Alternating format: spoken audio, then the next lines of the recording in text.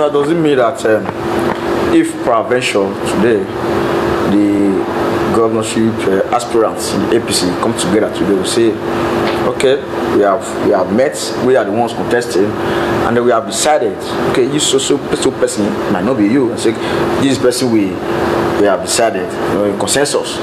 How would you take that, sir? No, I'm a team player. And I think if we can get to the level where we can actually engage ourselves, interface, and come up with a consensus, it saves a lot of money, a lot of stress, a lot of bitterness, a lot of rivalry. That will be fine. It doesn't mean you support consensus.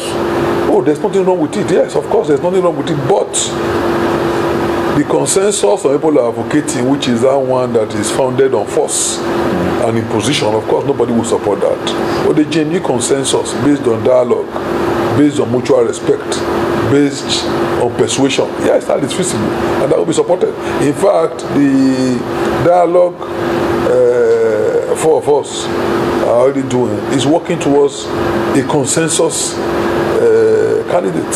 Why do four of us have to go and buy form when we know that eventually one person will come? So if we are able to, talk among ourselves and narrow down to one or two persons, the rest are sure that, the other we must let him know. The past 1.5 years, the governor has abandoned governance. All the utterances we hear from him, they are very inciting, very provocative, and not the kind of statement a chief executive or a statesman should be making.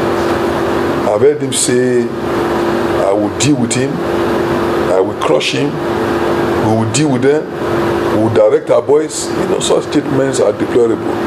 And when you also realize who is talking about most of the time, it's worrisome.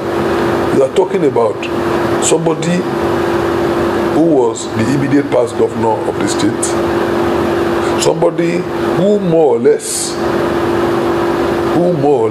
did everything to get you elected, and more importantly, somebody who is the national chairman of a party you belong to.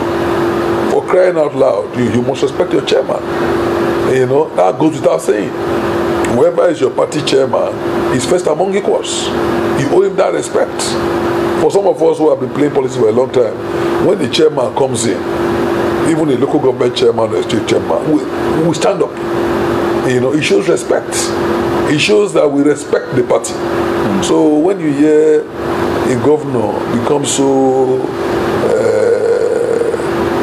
begin to get so aggressive and begin to use the kind of words that you hear on the street, it's alarming. And the level they have gotten to now is very disturbing. When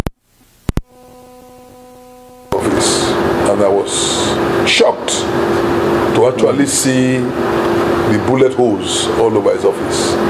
And it was clear to me that it was just by the grace of God that nobody died. Those who have not seen it can say, oh, it's not true or it's nothing, but I saw it for myself. I went to the office and it was clear to me that it's just God, because anybody could have been in the office and they would have been killed. Those who were firing from the streets could not have said we're not firing to kill, because some of those bullets fell inside the office. In fact, a young man that one of the bullets grazed his skull, came to us and we saw him. So it's just by the grace of God that nobody was killed. And the question is, if somebody had been killed, how do you explain such a thing? And government did nothing to even condemn the attack. Henry Dagbo was the immediate past Attorney General and Commissioner of Justice, one of those who also campaigned all over the state for the governor.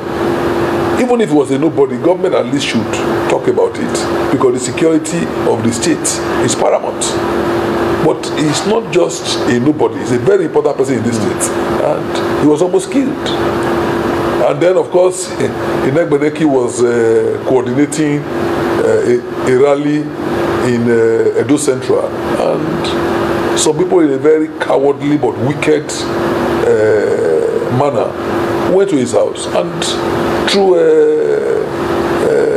bombs into the compound. Again, I went there deliberately to go and see for myself, because as a lawyer, I'm very skeptical about things I hear without verifying. So just like I went to check any diagnosis, when I also heard this one, I said, no, a bomb, let me go and check. And I went there. And the one that didn't explode, I saw it. And of course, the one that did the damage, I saw it. Outside the house, I saw the windscreen of the cars that were parked shattered. I saw glass broken. You know, I saw the damage. And again, I told people, it was just the grace of God that nobody died. Because those who threw those bombs from outside the compound could not have said they did not mean to kill. There was no way they would have known whether anybody was inside the house. Yes, the Nekbeneke might not be around, it might be initial, but he has people in the house. So it's again just luck or God, not or God. It was God that just averted what would have been a very fatal situation. If somebody had died, what would we have said? That, oh, because some people are insisting on second term, so they killed somebody. You know, immunity, you know, does not last forever. And immunity cannot be a license